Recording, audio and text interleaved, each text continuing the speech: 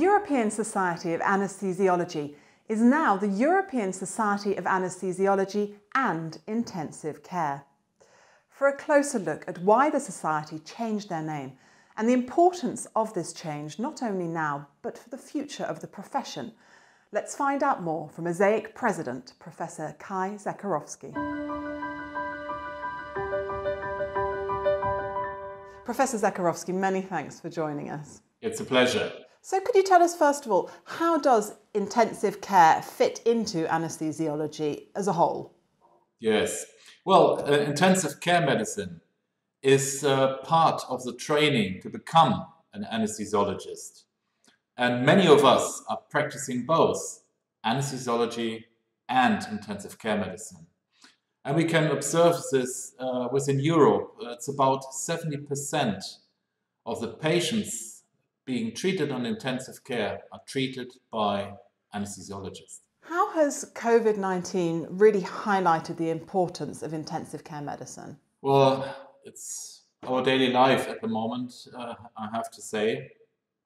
But if you go back into history, we had in 1953 the huge polio epidemic in Europe and mainly in Denmark. And basically, intensive care medicine was born there, and the founder of intensive care was an anesthesiologist named Dr. Ibsen. And he had this brilliant idea to ventilate these patients by hand, and thousands of students helped him in the treatment of polio patients, and lots of them survived after that. So that was the beginning. Now we have a new epidemic, which is called COVID-19. And again, we need all the anesthesiologists all over Europe to treat these patients in need. And therefore, the question is very simple. Without anesthesiology, lots of patients could not be treated in these difficult times. So why was now the right time then to add intensive care to the Society's name?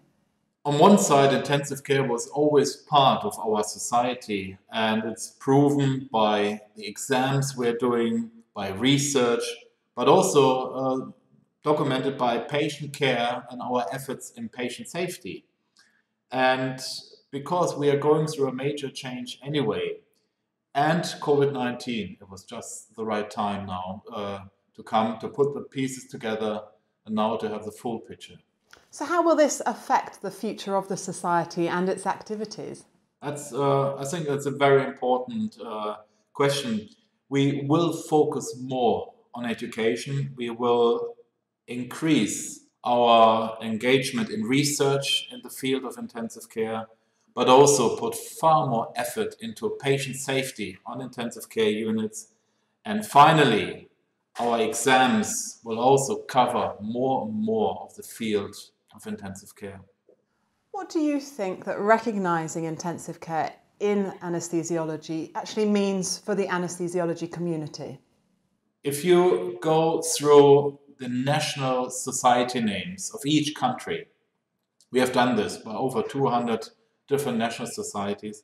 In about 30 to 50% of these national societies, the name intensive care is part of the society name. So now, as one of the major societies for anesthesiology, it's like coming home. It's covering something what we do anyway, but never really have put it in the name. And I think this is a really important step which has been done. And I know lots of colleagues feel very comfortable and happy now that the daily practice what we're doing is now also found in the name. Well, we wish you all the best with this new future. Thank you so much for joining us, Professor Zacharowski. Thank you very much, and all the best.